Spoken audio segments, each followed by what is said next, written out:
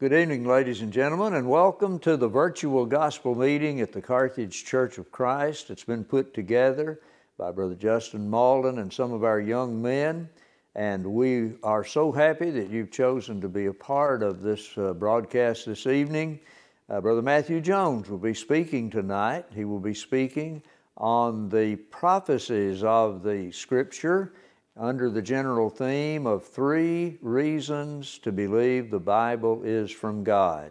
We know this will be a faith-building study, and we urge you to be with us not only tonight, but also tomorrow night and on Thursday evening at 7 p.m. each evening. We thank you so much for being interested in the study of God's Word, and we know that you will be blessed by the study this evening.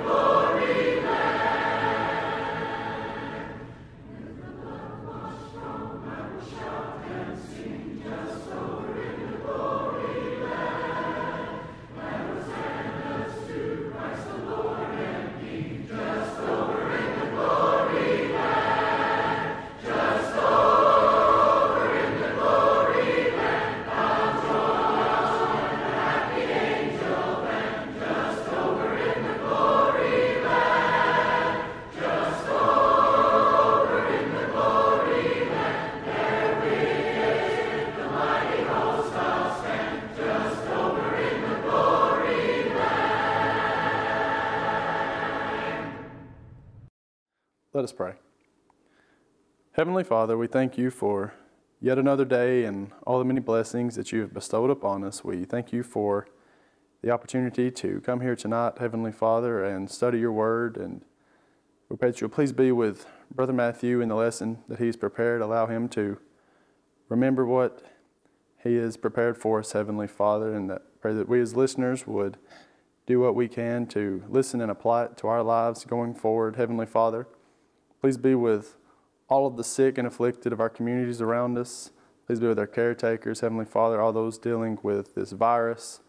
Pray that you would protect us all, Heavenly Father, and grant us safety and health as you see fit. And we pray that the churches the world over, Heavenly Father, would be the examples that we should be to those round about us, and spread your word in truth, Heavenly Father, and keep our eyes on that ultimate goal of heaven that we have through your Son, Heavenly Father. We ask that you please forgive us of our sins, and it's in your Son's name that we pray. Amen.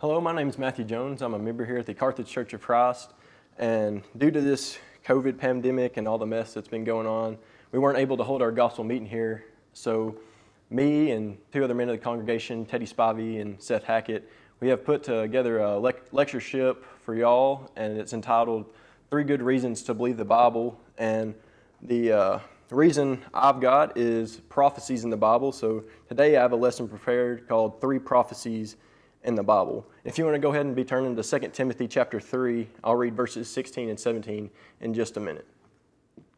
But the Bible is the most popular book that has ever been printed. It is one of the first books mass-produced in Gutenberg's printing press in 1455. To estimate the total number of Bibles and proportions of it that have been produced and distributed worldwide throughout history would be virtually impossible, but the number stands well over 10 billion. Since the United Bible Society, in the past 70 years alone, has distributed over 9 billion Bibles. Without dispute, the Bible is the best-selling book in all time worldwide. So why is the Bible so popular? One reason is because those who print the Bible and distribute it believe that it is the inspired Word of God. When people read the Bible, for the most part, they don't think it's just good advice from mere men, nor do they think it's a fairy tale or some made-up story for entertainment. Instead, they believe that the book that they are reading is the product of the one true God. When people are asked to give reasons, to support that their belief that the Bible is from God, is they say that the Bible claims to be from God. And that's certainly true, and the Bible contains numerous statements that claim inspiration. 2 Timothy chapter 3, verse 16 through 17 reads, "All Scripture is breathed out by God and profitable for teaching, for reproof, for correction, and for training in righteousness, that the man of God may be complete, equipped for every good work." This claim does not prove anything of itself, but there are many books that claim to be inspired from God, but contradict what the Bible has said and have been proven inaccurate and inadequate. Just because a book states or claims it is of divine inspiration does not prove that it is of divine inspiration.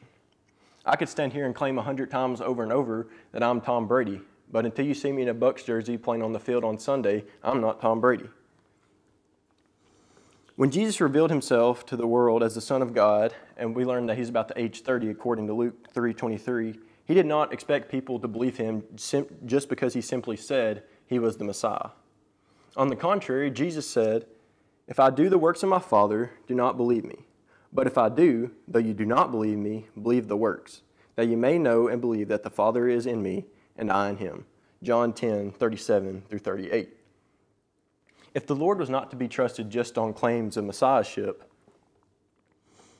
neither should the Bible. Again, though the claim of inspiration is important, mere claims prove nothing. So, what is the proof that the Bible is of supernatural origin? Why should an honest truth seeker come to the conclusion that the Bible is the special revelation from the Creator of the universe? In short, the main reason that the Bible is demonstrated to be of divine origin is because the Bible writers were correct in everything they wrote, about the past, about the present, and even the future. So if the omnipresent, omnipotent, and omniscient God truly does exist, and we know that he does, then God could produce a book for human creation that is flawless in its production. He could guide men to write about events over thousands and thousands of years with no mistake. 1 Peter 1:20 through 21 reads, "Knowing this first of all, that no prophecy of Scripture comes from somebody's own interpretation.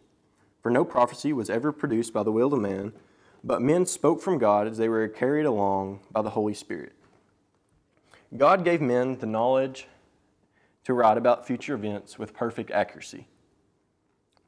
The reason that a person can come to a rational decision that the Bible is given by inspiration of God is because the writers of the Bible were amazingly accurate about everything they wrote.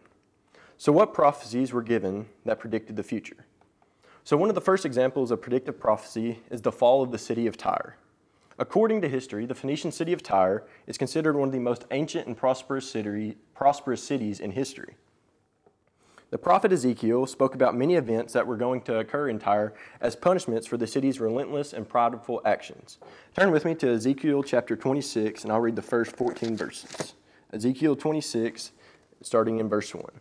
It said, "In the 11th year, on the first day of the month, the word of the Lord came to me. Son of man, because Tyre said concerning Jerusalem, the gate of the people is broken, it has swung open to me. I shall be replenished now that she is laid to waste.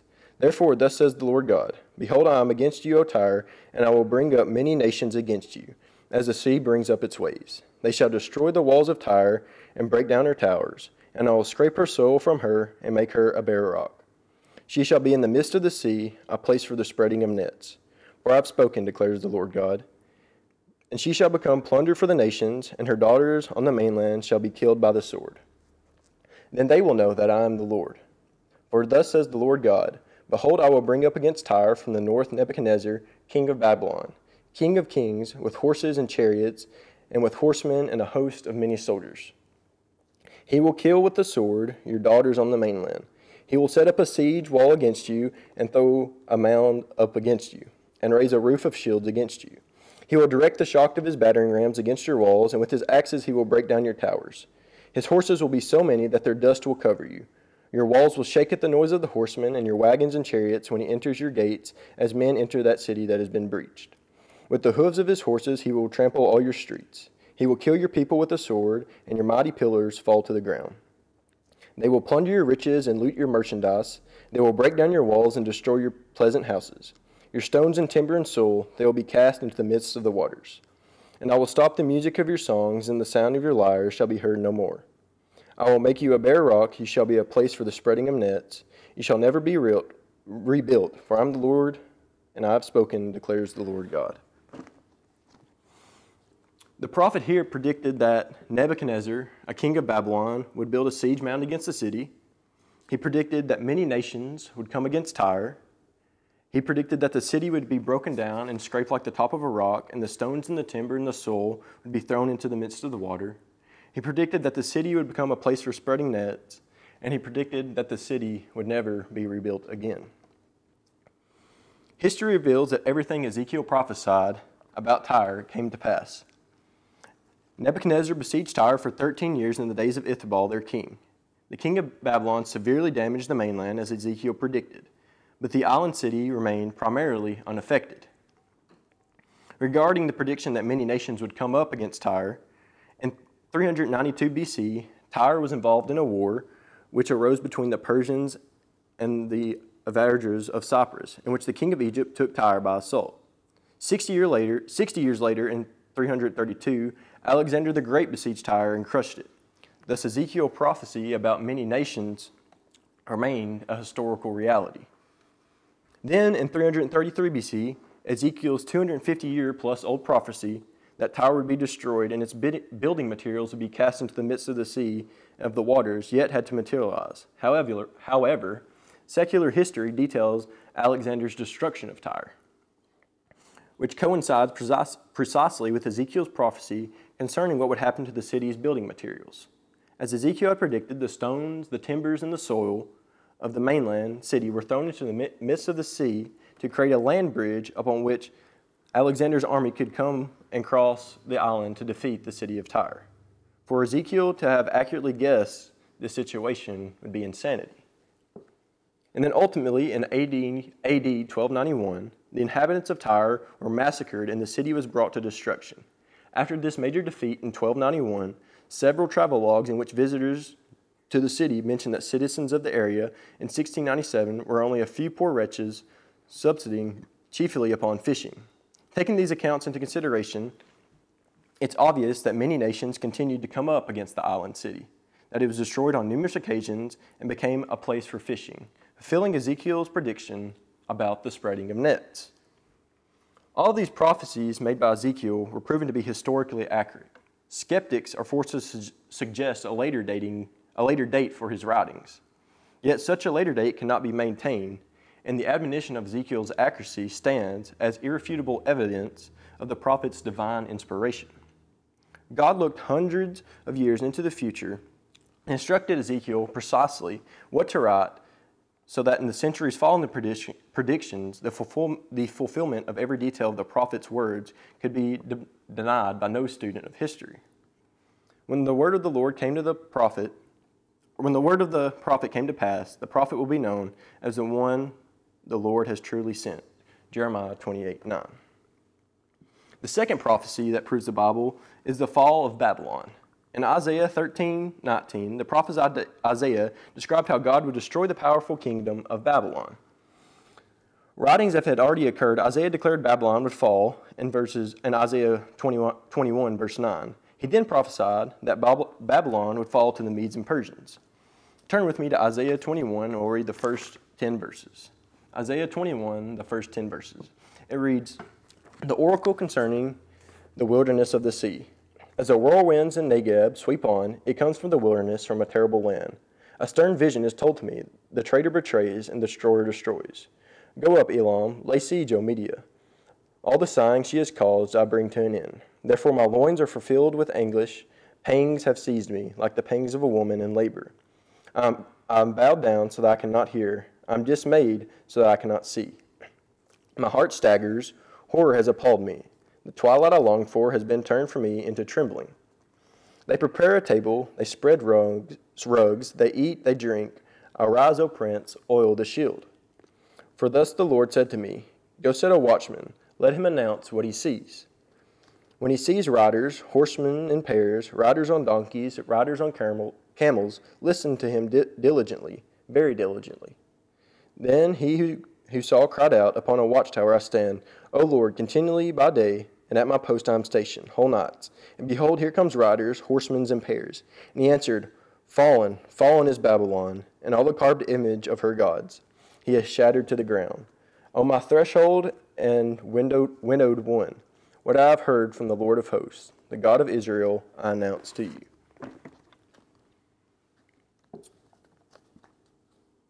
Then in the latter part of Isaiah 44 and the beginning of Isaiah 45, the prophet speaks of a man named Cyrus who would conquer the city of Babylon. The prophecy is remarkable since Isaiah was not even born till around 100, since Cyrus was not even born till around 150 years later after the prophet made this statement. Not only did Isaiah predict that Cyrus would overthrow Babylon, he also wrote that Cyrus, serving as Jehovah's anointed and shepherd, would release the Jews from captivity and assist them in their return to Jerusalem for the purpose of rebuilding the temple. All this was written almost 2 centuries before Cyrus conquered Babylon in 539 BC. Amazingly, secular history verifies that all of these events came true. There really was a man named Cyrus who ruled the Medo-Persian Empire. He did conquer Babylon, and just as Isaiah prophesied, he assisted the Jews in their return to Jerusalem and the rebuilding of the temple. Although there are more prophecies that prove the Bible, that prove the Bible is the inspired word of God, the last prophecy I have is the Messianic prophecies. In the Old Testament, there are more than 250 prophecies about the coming of the Lord. While it is true that most people's lives can only be told after they lived it, the life of Jesus was told before he arrived on earth. In addition, a host of prophecies concerning Christ were intentionally specific and could not have been arranged by a human who was falsely claiming to be the Messiah. For example, in Micah chapter 5, verse 2, we are told where Jesus was going to be born.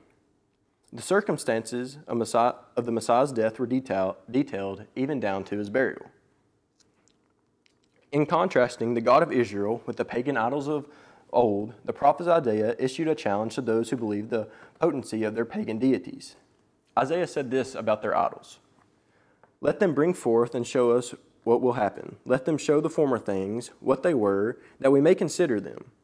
Show the things that are to come hereafter, that we may not know that you are gods. Isaiah 41, 22 through 23.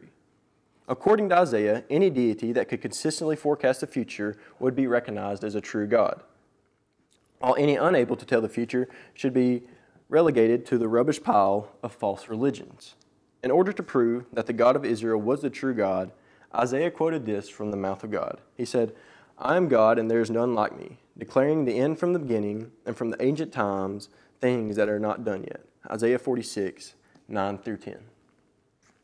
The fall of Tyre and Babylon, the reign of Cyrus, and the coming of the Messiah are but a few prominent examples of prophecy in the Bible. When evidence is honestly considered, someone seeking the truth must admit that the prophecies contained in the Bible show that it was penned by the inspiration of God. No series of books in human history has maintained the supernatural consistency that is present within the pages of the Bible. From the first book of Genesis to the last book of Revelation, approximately 40 men penned individual writings that combine to form the best-selling, most widely distributed, perfectly unified, flawlessly written book ever produced.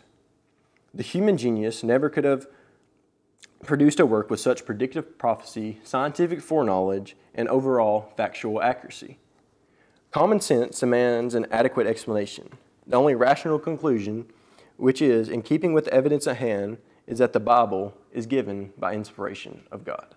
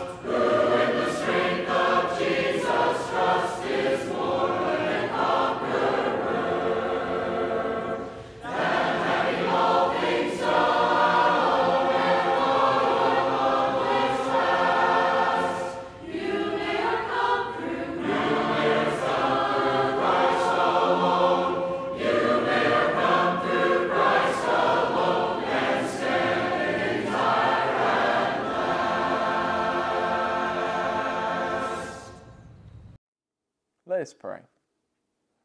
We're so thankful, dear Lord, for this wonderful opportunity we've had to hear a portion of your word, and we pray that you'll be with this gospel meeting and pray that much good can come from it. And we're so thankful that these young men have come together and have decided to preach your gospel, and we pray that you just strengthen them as they go on and grow in the faith. And we're so thankful, dear Lord, that you've loved us enough to send your Son Jesus into this world. And we know that we don't deserve Jesus and the grace and the forgiveness of sins, but we're so thankful for it, dear Lord.